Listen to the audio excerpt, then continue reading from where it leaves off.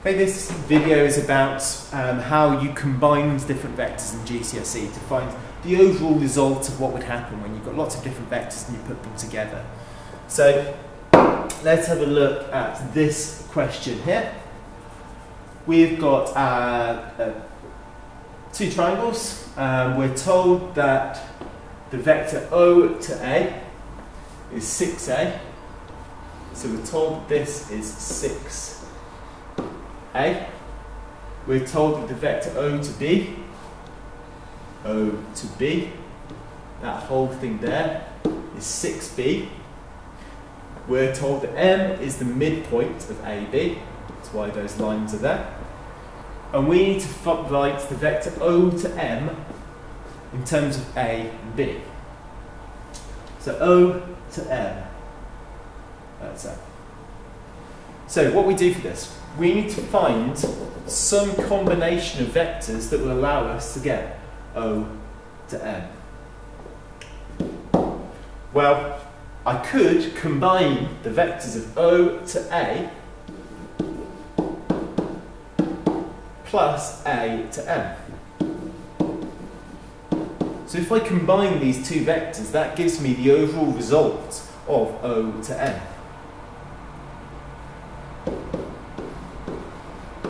O to A, I know what that is easily, it's 6A. A to M, I'm not quite sure what that is yet, but I do know that this is half of A to B. So I could write plus half of AB. Now, AB, what's that? Again, I've not got that written on my diagram, but I could write AB as being the combination of A to O plus O to B. It's going to give the same result as starting from A and ending at B. Now, A to O, well, that's equal and opposite to O to A. It's equal and opposite, so it's going to be a minus 6A. And then I'm adding the 6B. So, if that is A to B, then half of A to B, half of this, is going to be minus 3A plus 3B.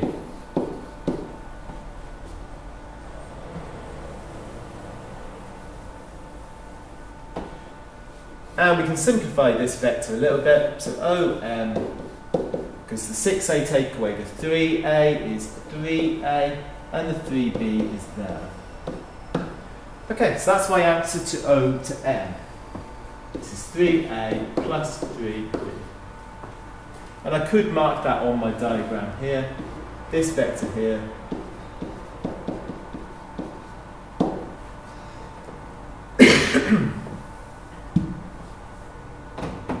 Okay. We're told N is the midpoint of OB. So this is the midpoint of OB, that's why these lines are there, because that's equal to that.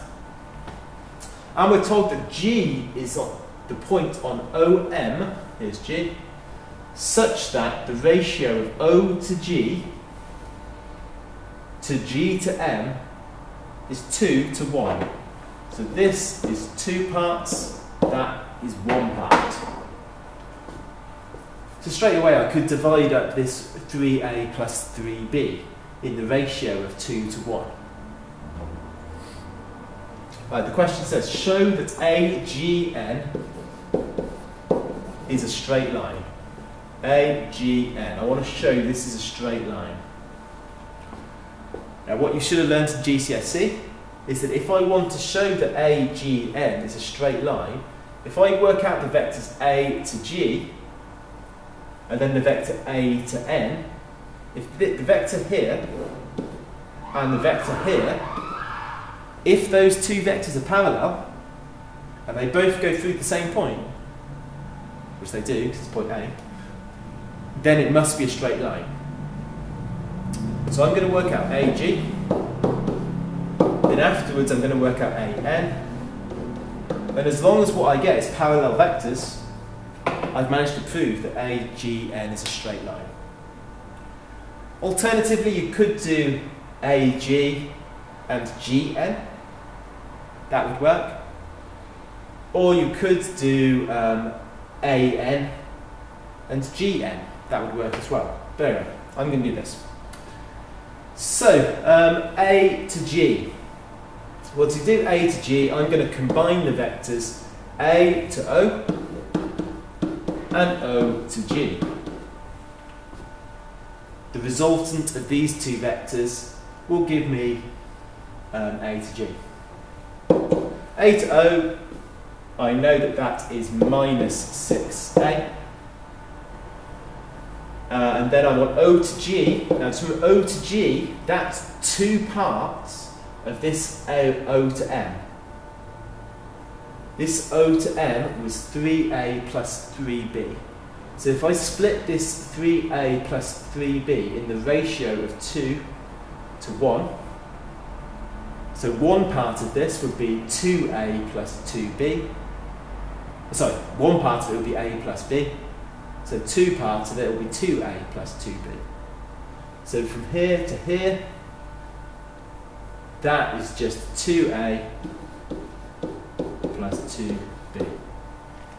I've just split that 3A plus 3B. That's the whole thing. And all I've done is I've divided that by 3, because I've got 3 parts here, and then times it by 2. And that gives me my 2A plus 2B. Okay, simplify that a little bit, and we get minus 4A plus 2B. So that is the vector from A to G. Now let's do the vector from A to N. To do that, I'm going to go from A to O, and then O to N.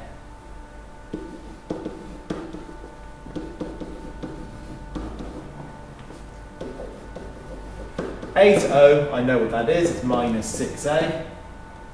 Minus 6A. And O to N, well, I know that that's the midpoint of O to B. So if the whole thing is 6B, then O to N is just going to be 3B.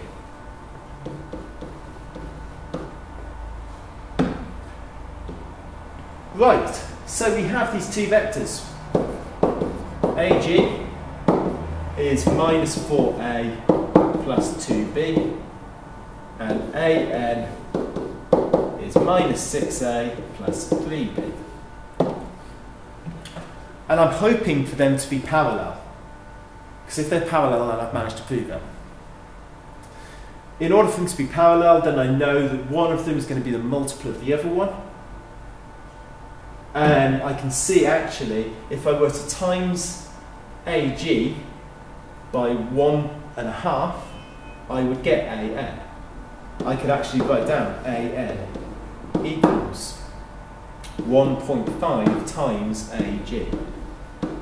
Hopefully you can see that. If you times this by 1.5, you'll get this. If you times this by 1.5, you'll get this. And if you can find a number such like 1.5 where that is the case, then that means if one of them is a multiple of the other one, they must be in the same direction, just one of them is bigger than the other one. So now I can write a sentence and say AN and AG are parallel, and share point A, they both go through point A.